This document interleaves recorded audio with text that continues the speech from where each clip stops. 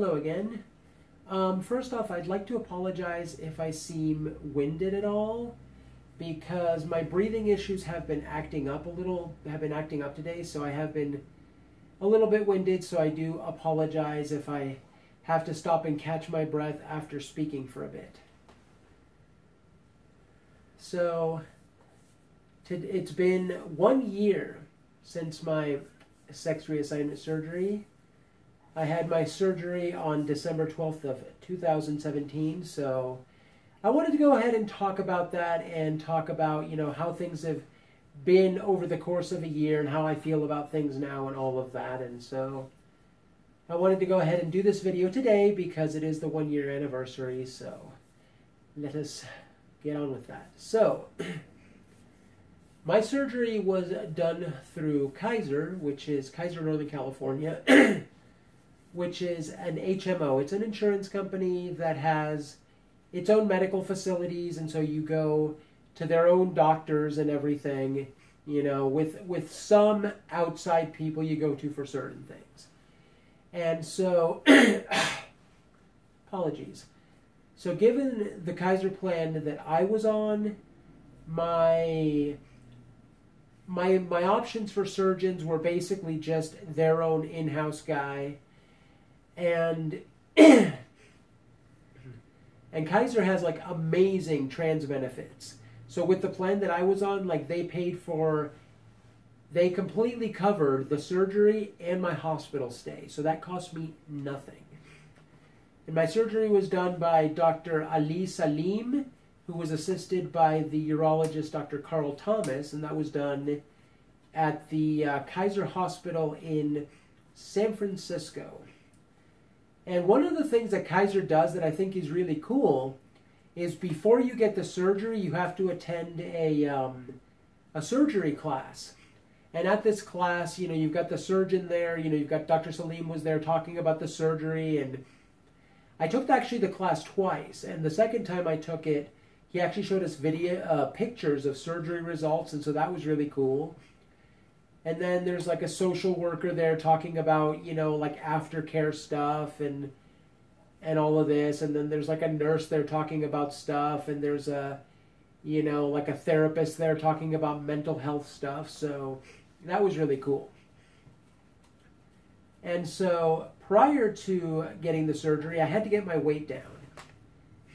And the reason you have to get your weight down is because you have this pad of fat in your crotch area, and so if you have too much fat there, that'll impact the depth of the vagina. Not only that, of course, the fact that surgery is more risky on people who are more overweight.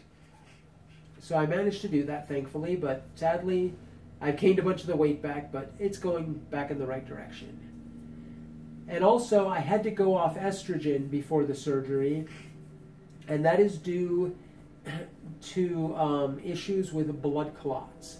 Now, initially, I was supposed to go off estrogen for a month, which I was not too keen on that idea. So I talked to Dr. Salim, and he said that I would be able to do it just for 2 weeks. So I was off estrogen for 2 weeks, and that was not fun. I ended up having hot flashes because you're still taking the testosterone blocker. So I had no estrogen in my system, and I had really low testosterone levels. So yeah. The other thing you do prior to the surgery is a couple of days before you start a bowel cleanse. And they do this because of the area that they're working in case there's a fistula, which would be like an opening between the vagina and the rectum, just to avoid any bacterial contamination. So you go on a liquid diet, which basically I lived for a couple of days. I lived off of, you have to live off of clear liquids, and you can have Jell-O, but I didn't because Jell-O's not vegan. And you can have coffee. I did have that. So basically, I just lived off of Gatorade, apple juice, vegan beef broth, and coffee. Coffee was Splenda, because I was allowed to have some Splenda in my coffee, but no soy milk. So, yeah. And you also drink this stuff called Gavolite, which is this bowel cleansing stuff. And I'm going to be posting, I took a bunch of pictures of all of this and, you know, pictures at the hospital and everything, which I will be posting on my Instagram. And so, if, you know, my link to that will be in the video description. So I've got a picture showing the Gavolite, and I've actually got a little video of me drinking it and reacting to it. So I will be probably posting that video on Instagram as well. I've got a number of little short videos I shot at various points, so I'll probably be posting those on Instagram so you can check those out. So the Gavolite comes in this like big, like it's like a 4-liter jug. And so it's like this powder that's in there, and then you have this little flavor packet you dump in there, and you fill it up with water and stir it up, and the stuff is pretty gross. It's got this sort of viscous texture that's just nasty, and you just have to, you drink half of it the first day, and then half of it the second day, and then you basically just spend your life on the toilet, because it just completely cleans you out. It gives you mad diarrhea to completely flush out your bowels. So that sucked. And apologies. So we had to be at the hospital at 6 in the morning. So we had to get up at the wee hours of the morning to get to the hospital. And I lived in the Bay Area, in the East Bay, so it wasn't too terribly far to get there.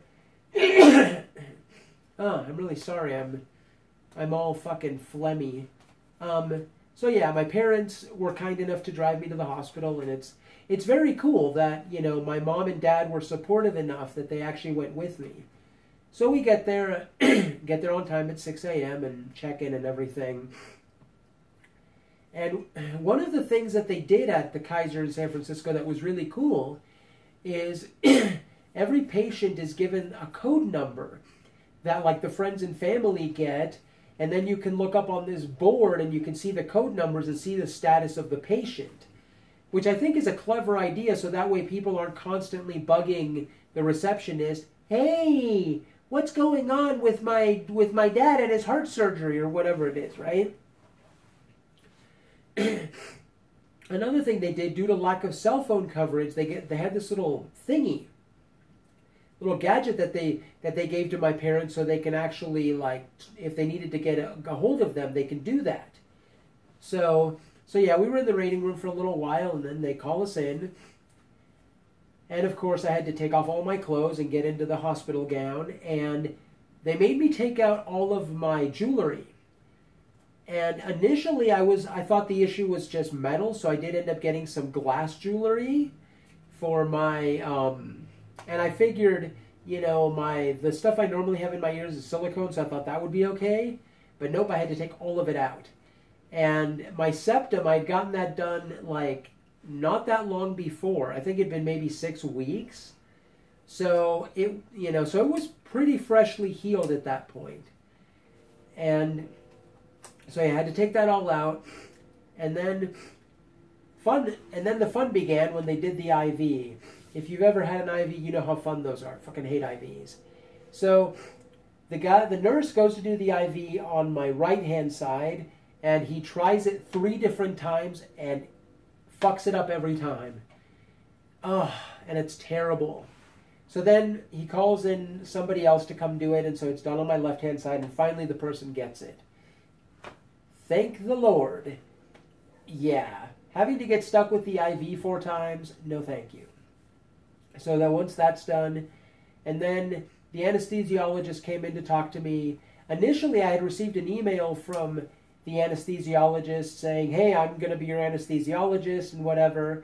And it turns out that she wasn't going to be available to do it. So she actually came in to say, hey, I'm not going to be able to do your anesthesia. Somebody else is going to do it. So that was cool that she did that. So, yeah. So then I, of course, get wheeled in for surgery, and the surgery lasted for 8 hours. It was a long one. And I was under for about 10 hours. And so, yeah, that surgery is is no joke. It's a very serious surgery, and I spent a week in the hospital. So yeah, that surgery is absolutely no joke. This is definitely not something you just want to do on a whim. And this is a surgery that I'd wanted for, I think, around 20 years or something. Like, I'd wanted this for decades. And when I found out that Kaiser covered it, I immediately jumped on it because I had wanted this for so long. And at one point, I decided against getting it, but only because I figured there's no way I'd ever be able to afford it. So there's no point in wanting something I can never have. So when I found out that I was going to be able to get it, it was like a shattered dream was restored. It was awesome. So yeah, spent a week in the hospital, and as you can imagine, there's plenty of pain involved. So they had me hooked up to a pain pump, with Dilaudid, which is hydromorphone, I think, is the medication, and so. The way the pain pump works is you have a little button you push that gives you a hit of the medication. And then they set it so it gives you a certain amount each time you push the button, and you can only push the button a certain amount of times within a given time period. But what's cool is every time you push the button, it makes note of that. So if it's no longer giving you medication, but you're still pushing the button, it'll make note of that. That way, the nurse can see, oh, you push the button a whole lot. Maybe we need to up your dosage. So that was cool. But thankfully, the dosage they gave me was fine. I have a pretty good pain tolerance, so the amount they gave me was pretty good. And one of the things that's really important when you're dealing with a serious surgery like this, do not wait until you're in pain. You want to hit the button at a reasonable interval to avoid being in pain to begin with. You know, you don't want to wait until you're in pain and then have to wait for the drug to kick in to stop the pain. Just, hit it at a reasonable interval so you don't have to deal with the pain. And so, initially, they put, my vagina was packed with gauze, and the labia were sewn shut to keep everything in, and then I had a catheter so I could pee, and a couple of drains, to drain out the blood, and so somebody would have to come in and empty out the catheter bag and empty out the drains. And initially, since I was just stuck in bed, they initially had these things on my legs that would inflate in order to prevent blood clots. Eventually, they ended up taking those off, and then they actually made me get up and walk, which, is definitely not fun. When you've had a serious rearranging of your genitalia like that, yeah, walking is definitely not the most comfortable thing to be doing, but you got to do it. And eventually I also was able to take a shower, and so I still had to deal with, the catheter bag. I think by the time I was able to take a shower, I think they'd already taken the drains out. Yeah, I think that's what it was. Because at one point, after a certain amount of days, nurse came in to undo the sutures that were holding the labia closed, and he pulled out all of the gauze. And it reminded me of that magician's trick where they pull out that continuous scarf, because, it was just like the gauze just kept coming and coming and coming. And then, I was shown how to dilate. And so to dilate, they give you this set of these dilators that I've got here. I'll show them to you. These are made by Soul Source, and these are meant for sex reassignment surgery patients. They're basically just like hard plastic. I guess they're plastic. They're hard plastic dildos that you insert into the vagina to stretch it out, because the vagina wants to close itself up. And they have these dots on them. I don't know if you can see that, but they have these dots so you can actually measure the depth. So, you push it in a certain, I push it in a certain amount, and then basically the nurse said that I'm supposed to go up to whatever dot it is, and And initially I had to dilate 4 times a day. And, you know, and then you do and then you just move up in sizes. Here's the next size, and then here's, you know, the next biggest one, and then the last one, this orange one, is the biggest, which is optional. And I actually did manage to get that one in at one point. So yeah, so initially you got to dilate 4 times a day, and I had to, like I said, I had to start dilating in the hospital. I think the first day that I dilated, I was actually dilating 5 times instead of 4. But then, you know, at home, once I got home, it was 4 times a day for a while. And yeah, and then once all the packing had come out and the drains had come out, then I was able to take a shower.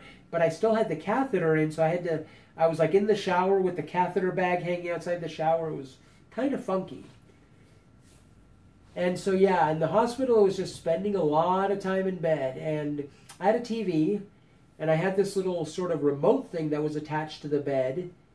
I had had a plug that was, I guess, plugged into the bed.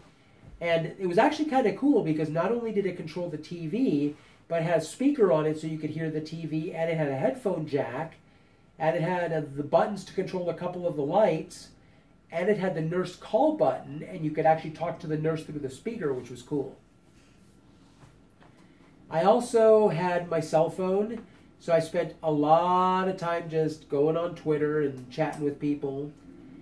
And one of them, a little tip, make sure that you have a really long USB cable for your phone to charge it, because I did not. So from where the outlet was, the cable would not reach all the way to the bed, so I'd have to ask the nurse to plug my phone in for me, and I'd have to leave it there to charge, and then I'd have to call the nurse again, hey, could you get my phone? So I ended up asking my mom to get me my USB extension cable from home, and once I got that, I was able to have plug in my phone whenever I needed to. And a little tip, you want to have your cable wrapped around the bed rails so you don't drop it. So yeah, I spent a lot of time on Twitter, and the surgery was done the day before my birthday, so I spent my birthday, December 13th, in the hospital. And a couple of cool things is my mom came to visit me, my mom and dad came to visit me for my birthday, and at Whole Foods, they have a vegan chocolate cake that I had for my birthday one year, and they also have it in like mini form, so my mom brought a couple of the little mini versions of that chocolate cake, so I was able to have vegan chocolate cake for my birthday. That was cool. And another thing that was really cool is one of the nurses saw that it was my birthday, and she gave me a birthday card with $20 in it. That was like super nice of her. Like, I'm a complete stranger, and she just decides to give me $20, and I thought that was really cool. And, oh, speaking of food, Kaiser does serve vegan food. The food is like these TV dinner sort of things, and yeah, frankly, it was not great.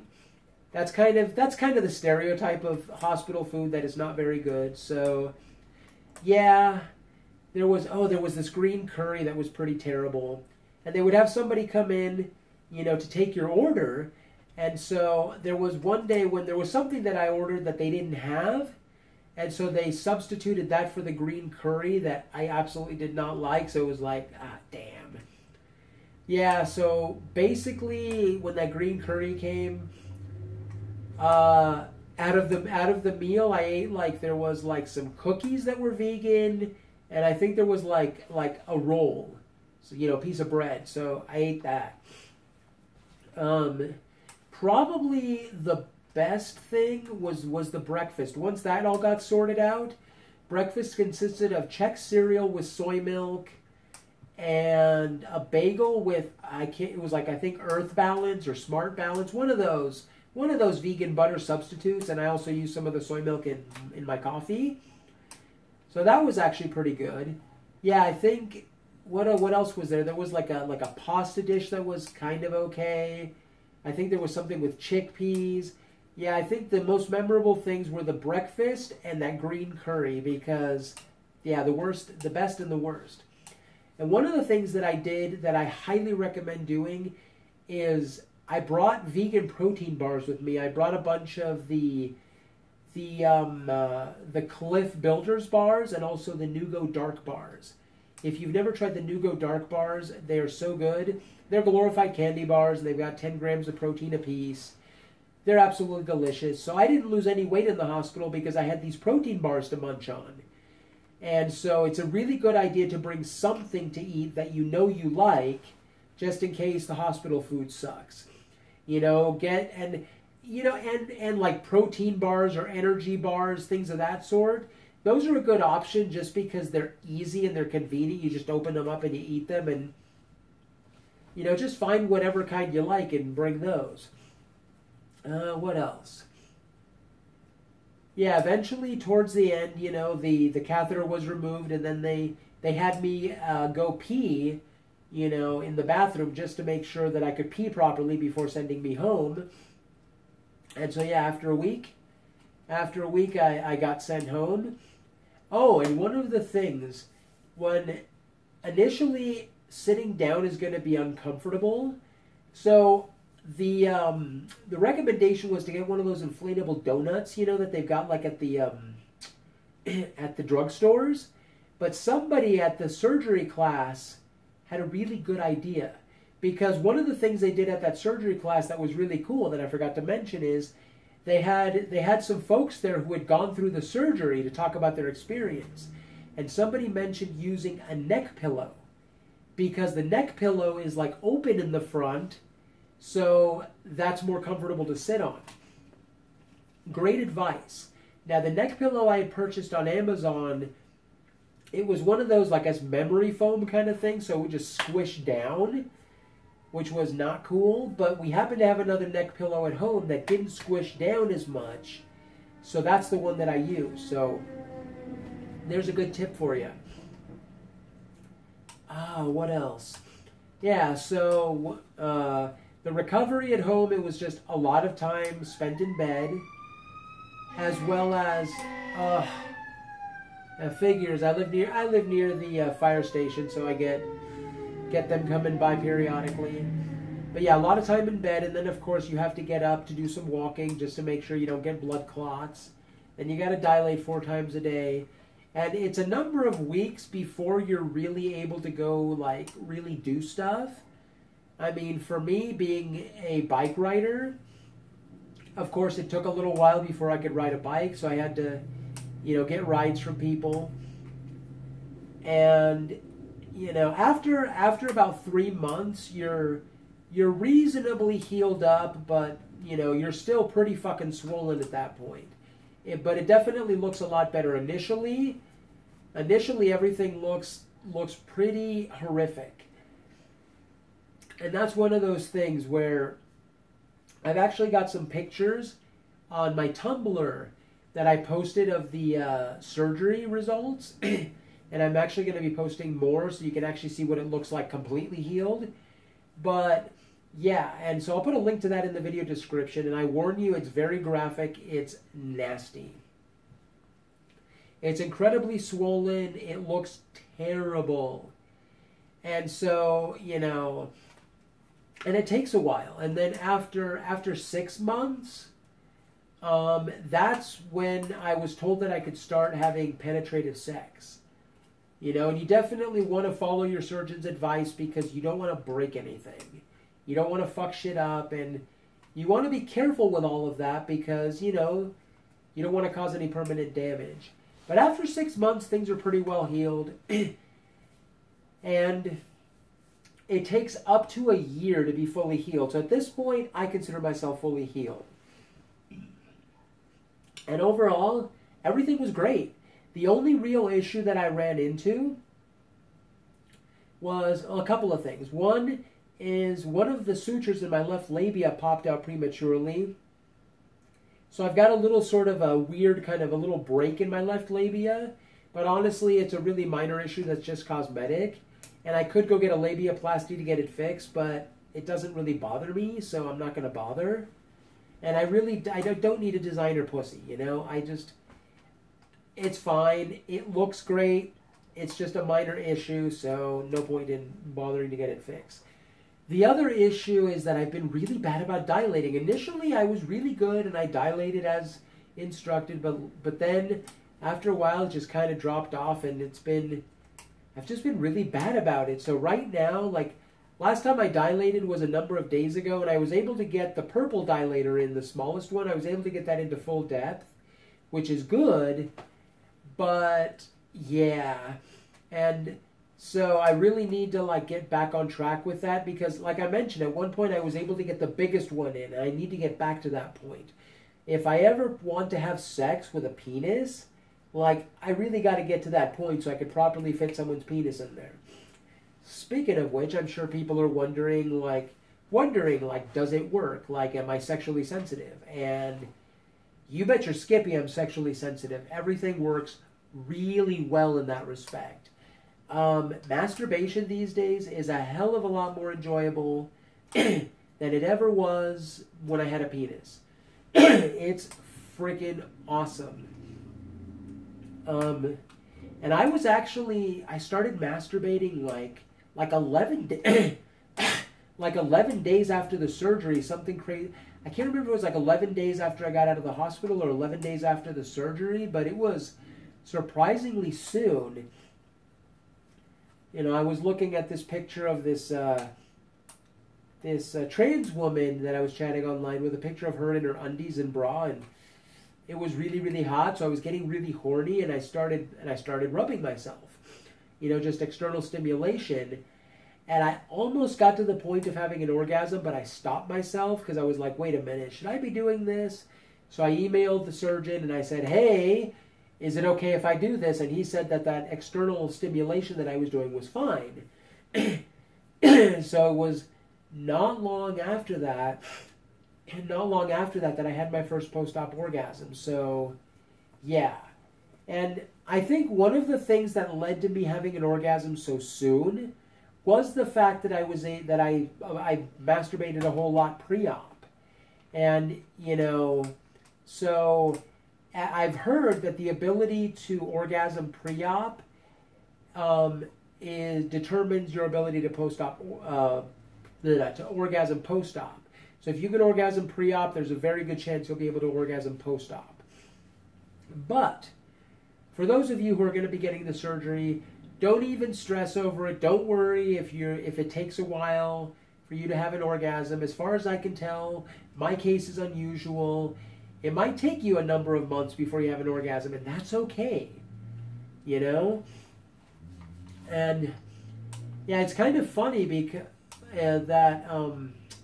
there are folks on Twitter I was chatting online with, these more anti-trans sort of folks who were like trying to argue that at some point I'm gonna like regret having got the surgery.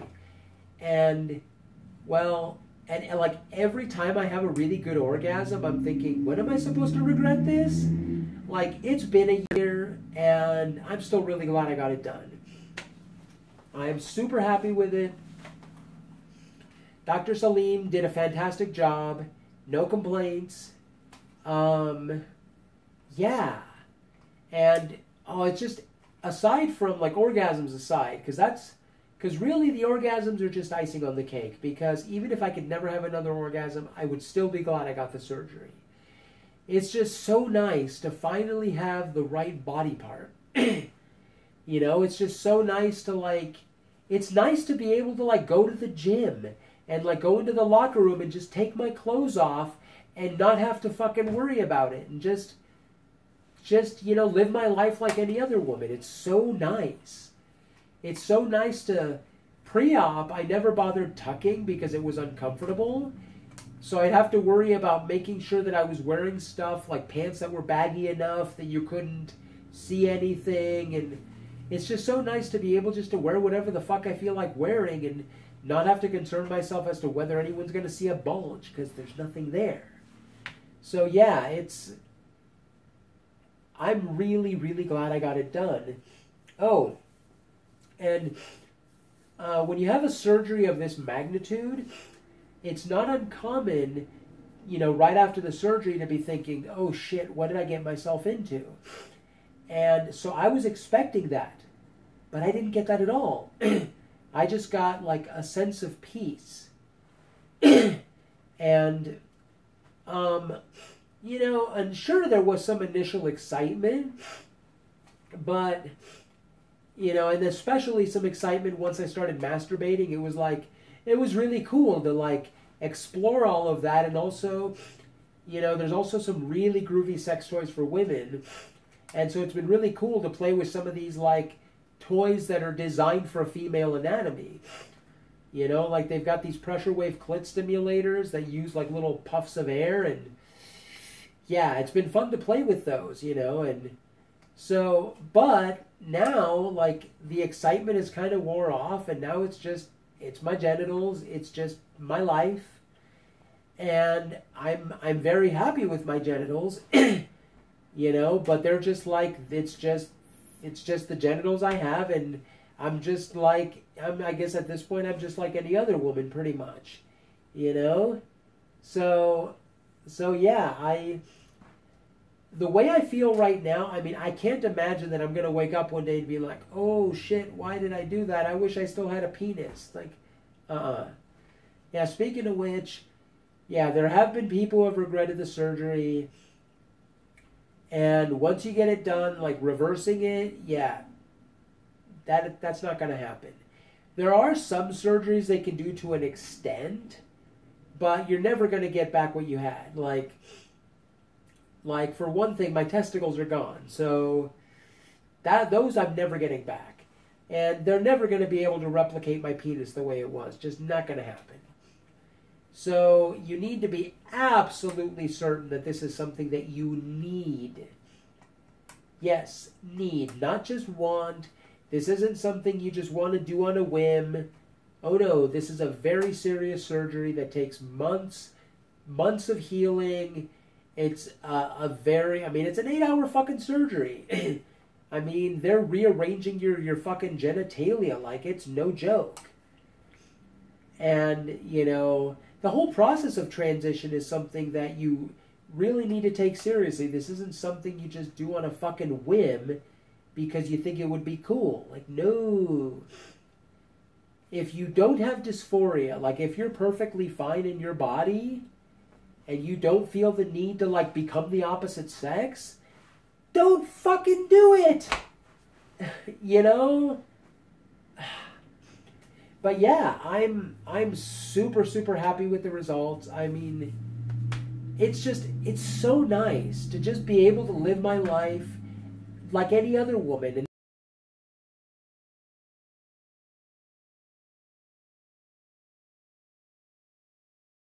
trans, I'm just here to live my life like a woman. I mean, I'm pretty open about being trans online, but in the real world, I'm just another woman. And that's kind of the fucking point. The point is just to fucking transition and move on with my life. And I'm really glad that I've been able to do that. And so, and, oh, sorry about that.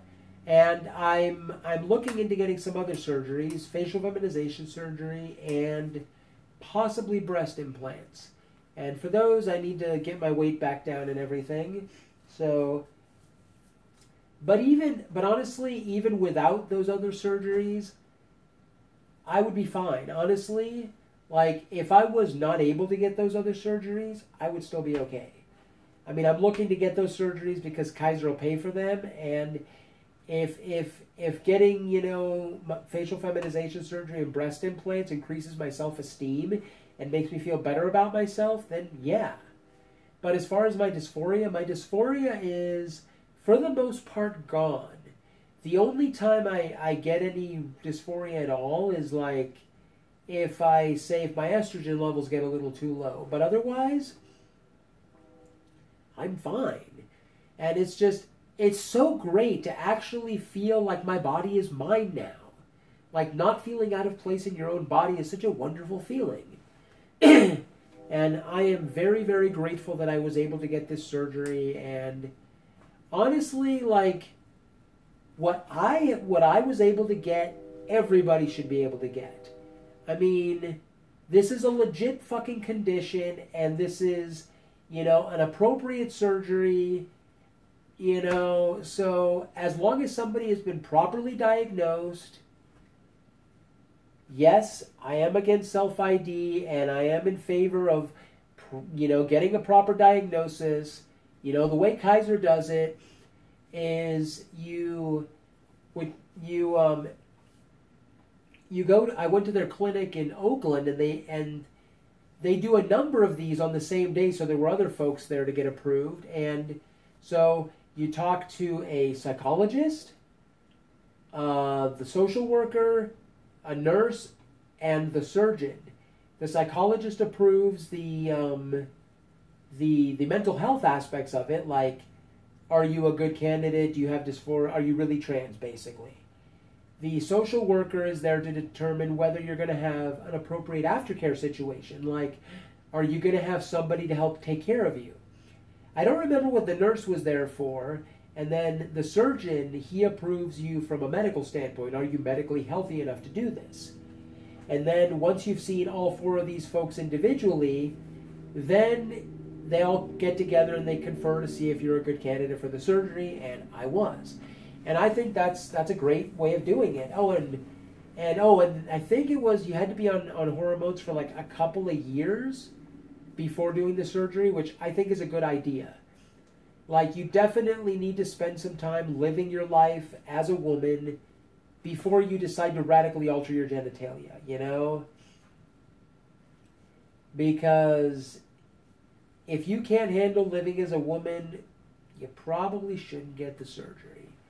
But yeah, I think this video might have gone on long enough, so I think I'll go ahead and wrap it up. And just to reiterate, I will be posting photos that I took at the hospital and everything. I'll be posting those on Instagram, and I may also be posting some little videos that I shot, like, before going to the hospital and while I was there and everything. So yeah, if you enjoyed this video, please, please share it and like and subscribe and all that stuff. And please follow me on all my social media stuff. That'll be down below.